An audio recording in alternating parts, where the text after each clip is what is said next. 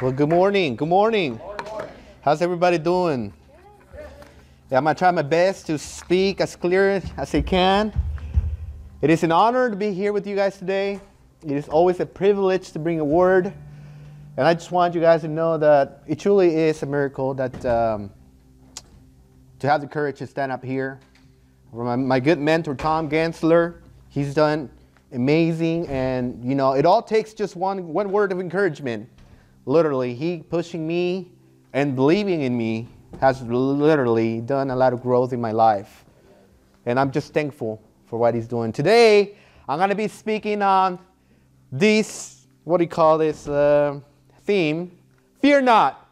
So why don't you tell your neighbor, fear not. Fear not. So we're going to be talking in the book of Deuteronomy. I hope I said that right. Deuteronomy. And we're going to go to chapter 20. And so if you have your Bible, you can just follow along. We're going to go to Deuteronomy 20. And we're going to be preaching on the four verses, which is 1, 2, 3, and 4. And we're going to go from there. But let me start us off with a prayer. Father God, thank you, first of all, for this time. Thank you for this word. Thank you for we are in the right place, in the right time. For you have a specific word for each one of us. And please, Lord, just open our minds and open our hearts so we can understand it and we can apply it and we can live it. In Jesus' name, I pray all of this in your name. Amen. Amen. Deuteronomy 20, verse 1. So just follow with me. When you go out to fight your enemies and you face horses and chariots, an army greater than your own, do not be afraid. The Lord your God, who brought you out of the land of Egypt, is with you. Beloved church, friends, mi familia, today I'm honored to bring a word of encouragement. Let me start off by asking this question. How many of you go through challenges day by day, week by week, month by month, so on and so on? If we're honest, we all have problems, and there is no shame on that. There isn't. You see, big problems are small problems when they're viewed through God's sight. Are you guys with me? It all depends on our perspective, the way we perceive things. How many of you guys have watched the movie The Croods? None of you guys, huh? It is about this caveman who sees life through his perspectives. He's afraid of going out into the world. But you see, life is not like that. Not when you have Christ in your heart. You see things differently. Are you guys with me? You see, if you're familiar with the Old Testament, the Israelites were not to fear of the rivals because they had a faithful God on their side. Amen? So, today I want to encourage you not to look at the numbers of the adversities, but rather to look at God. We are to walk by faith. Look at what 2 Corinthians 5:7 says. For we walk by faith, not by sight. You and I, we need to walk by faith and fight by faith. It's not about what we see. Are you guys with me? So my first point is, do not fear the enemy. Do not fear. Fear not. Tell your neighbor, fear not. Fear not. Listen to the words that President Franklin Roosevelt said. The only thing we must fear is fear itself. Allow me to explain this. There is a fear that mobilizes a person. As when you hear the fire alarms go off, as when you hear the ambulance, as when you hear a fire truck, you get mobilized. But there's also a fear that paralyzes a person. And that's the kind of fear we need to put on our God. Are you guys with me? This is the kind of fear Moses is speaking to us today. Beloved church, today I need you to understand that everyone is afraid. Let's go to my next slide. Everyone is afraid of something or someone. And that's not the problem, for even the strongest, the biggest, the most confident person has certain fears. Are you guys with me? Are you guys following? Yes. I'm standing here with my shaky legs. That's what Hebrews 1, well, what Hebrews 12:12 says. Stand firm on your shaky legs. It's not easy. But I know who's right next to me. So I stand firm right in front of you guys. I need you guys to please understand, when we fear the Lord and trust in the Lord, we must not fear the enemy. You see, Israel had nothing to fear, for God who drowned the armies of Egypt would defeat the armies of Canaan. Let's read Proverbs 21:31. The horses is made ready for the day of the battle, but the victory belongs to the Lord. It belongs to the Lord. So, we depend on the Lord. We trust in the Lord. Just like my mentor said, the way you sit on a chair, you fully rely on that chair. You let go because you trust on God. Amen? Get this. We must remember what God had done in Egypt. All these remembrance and reminders are to bring strength to our faith. If God had done it before, then He can fully do it again. Let me ask this. Is there anything impossible for God? No, of course not. Moses isn't telling them to have a poor trust, but a much richer, a much bigger, a much with certainty faith based on experiences that God has done, has taken them through. Now, how often, let me ask you guys, how often do we believers fail to remember what God has done for us? How many times? I'll be honest, I have sometimes forgotten. Where has God brought us out of?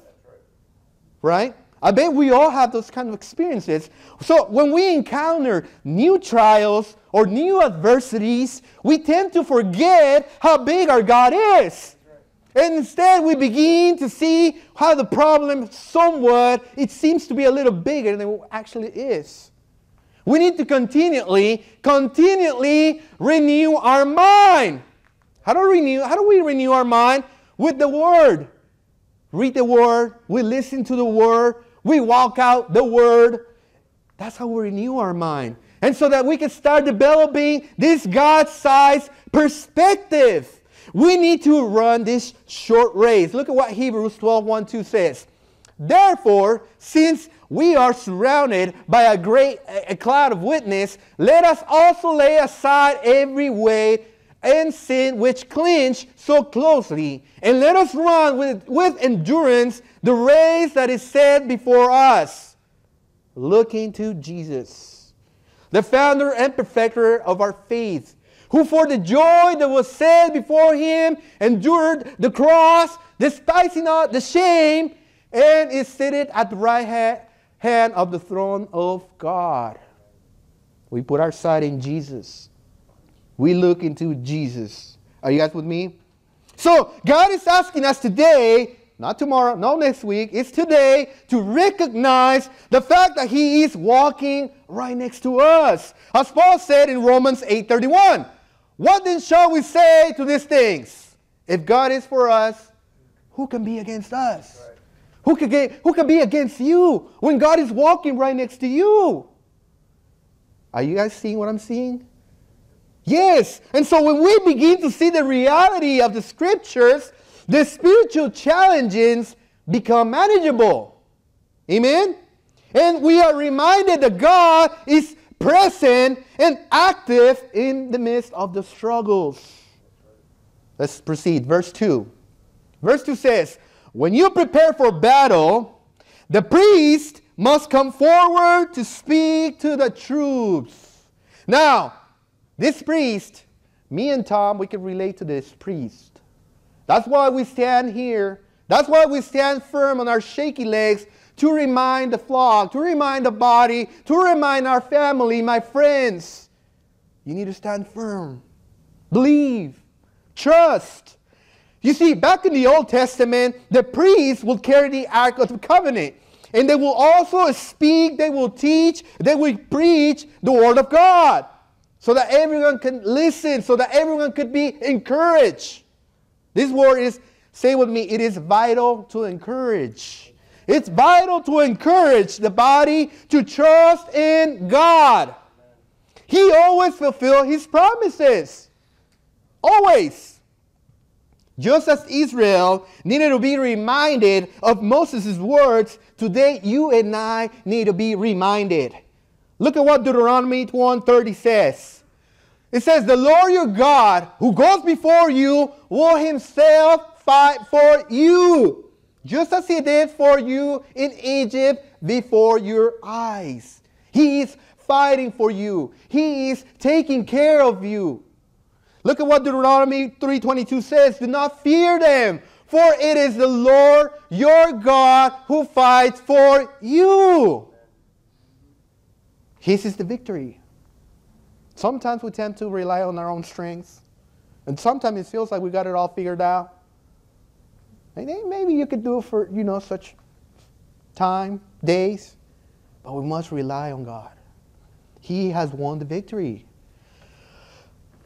The presence of the priest with the armies is a sign of Israel's full dependence on the Lord. Today we are not fighting alone. The same way the Lord fought for them, He is also fighting for us. In such difficulty or trials, the outcome did not depend on their own overwhelming strength or on their strategies. No. This rather is depending on our obedience. When we obey the Word, when we listen to the Word. These words probably were in David's mind. Let's see what 1 Samuel 17:45 said.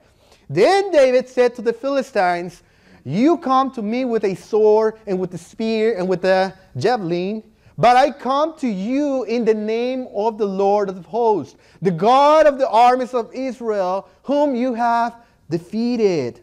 You see, David showed that his trust in the Lord. Let me ask you, who are you putting your full trust today? Who are you relying on today? Who are you depending on today? Let's meditate on that. My friends, today I'm speaking with boldness. Though it seems like the enemy is bigger, it seems like the resources available to those who oppose the Scriptures appear to be greater, and that the battle is not fair or uneven. I'm here to tell you something. God has never lost a battle. Not once. He will never lose a battle. Here's what Paul said in 2 Corinthians 10:4. For the weapons of our warfare are not of the flesh, but have divine power to destroy the strongholds. My friends, I understand sometimes it seems like we can't see this war going on because it's a spiritual world. But I'm here to tell you the war is real. The war is real. And that's one of the things I like about the other church I used to go to. They had a big sign right before stepping out to the outside, and it said, the sign says you are entering to the war. That was pretty cool, but it's pretty real. But other than that, you guys are in the right place. Every time we go out there, we need to be reminded, this is a war. There's a war going on. Whenever the priest is near, anticipate a battle. Anticipate it. The best hours come to prepare us for the worst. You see, we must learn from the highest priest, our Lord Jesus. He's the highest. Let's meditate on this next reflection that I read. Take this home. When the dove descends, this is talking about when Jesus was baptized with the Holy Spirit. When the dove descends, let's be prepared that we may be able to stand for 40 days against the devil. Do not be surprised at this. And whenever some experience of unusual hardships had visited you, say to yourself, this is God's sweet way of preparing me against coming trials. Let us walk forward, for a danger is near. The priest is next to me. I am drawing near to the battle. I don't know what lies before me, but He is aware of the difficulties I must face and the adversary I must encounter. He alone can equip me for the fight. He alone. He is the one who equips you. The Word is equipping me. You see, let's go. Verse 3. He will say to them, listen to me, all you men of Israel. Who is He saying? The priests. Today, nowadays, are the pastors. I'm telling you all, listen to me, Logos Church. Listen. Do not be afraid as you go out to fight your enemies today. Do not lose heart or panic or tremble before them. That's right, yes. Be prepared. This is what my mentor says. Proper preparation prevents poor performance. We must be prepared. Always. Let's meditate on the words of Jesus. Let me read to you the red letters. Matthew 10:16 says, I am sending you out like sheep among wolves. Therefore, be prudent as snakes and innocent as doves. Are you guys with me? Listen to what Matthew 10:28 says. Matthew 10:28 says, do not be afraid of those who kill the body but cannot kill the soul. Rather, be afraid of the one who can destroy both soul and body in hell. Look at what 31 says. Matthew 10:31 says, so don't be afraid, you are worth more than any sparrow. Jesus is telling us, the ultimate priest. He's telling you today, do not be afraid. Are you guys with me? If a person is not controlled by faith from the beginning, it will lead to fear and to panic before their enemy. So if the soldiers fail to listen to the priest, Jesus, they will become fearful and experience defeat. This reminds me of Genesis 3:10. This reminds me of the fall. What is that? That's the evidence. And he said, this is Adam, I heard the sounds of you in the garden, and I was afraid because I was naked and I hid myself. This is the evidence of sin. I bet you Adam was not scared before the fall. But as soon as he ate for that forbidden fruit, he started feeling all these emotions. He was scared. But I'm here to tell you, fear not. Fear not, because you have Christ within you. Fear not. Fear not is what every believer needs to hear today. Fear not is the message the Lord gave to Jacob when he left home to Egypt. Fear not is the message Moses gave to the Jews when they were standing right in front of the Red Sea. Fear not is what Isaiah repeated it several times to encourage the Jewish remnant. Are you guys with me? Are you guys following me? How many scriptures, let me ask you this. How many scriptures haven't we read? How many sermons haven't we heard? How many angels' appearances happen in the scriptures, and the first thing they would say, do not be afraid. Do not be afraid. Are you guys following me? When we walk by faith and we keep our eyes on the Lord, He will give us peace. Look at what 2 Timothy 1:7 says. For God gave us a spirit, not of fear, but a power and love and self-control. And so, let me ask you this. If you have in fear, the scripture is very clear. God gave us a spirit not of fear. We are not to fear. You see, we are to fear the right person, which is our God. Are you guys with me? Verse 4. For the Lord your God is going with you. He will fight for you against your enemies, and He will give you victory. The victory is yours. All you need to do is rely on the Lord, trust in the Lord. Here's what we need to do. I need you guys to, what do you guys think we need to do? Here's what we need to do. The reason why Israel could be confident against the enemies is because the victory was theirs through the presence of God. This is vital. This is why we come to church. This is why we come every Wednesday night. It's not because we come for the food. No. We come because we relied on the Word. We relied on Jesus. Not only is God present at the battle, but He is actively engaged in the battle. Whatever you're going through, whatever the circumstances is, whatever the struggle, whatever the problem is, you're not alone. That's right. You are not alone. When Israel was trusting and being obedient, they could never lose a battle. You see, you trust and then you obey. You obey the word. The truth, get confident in their faith so that they will not become afraid. Don't miss this today. God is with you. God fights for you. God is fighting your enemies, and ultimately God saves you. This saving, literally, it means He's bringing us safety or rescuing from a hazardous or dangerous position. Earlier, Moses said, this is what Deuteronomy 11:25 says, no one shall be able to stand against you. The Lord your God will lay the fear of you and the dread of you on all the land that you shall tread, as He promised you. It's the promise. Now, it is up to you if you take it. The promise is there. And let me tell you something. If you don't take it, someone else will take it. The promise is not going to go to waste. You need to believe it. Are you guys with me? Yes. So, instead of fearing their enemies, the enemies would fear Israel because of God. Look at this picture. Are you guys seeing this picture? I'm pretty sure none of you guys know who that is. Have you guys watched or maybe heard the movie Hacksaw Ridge?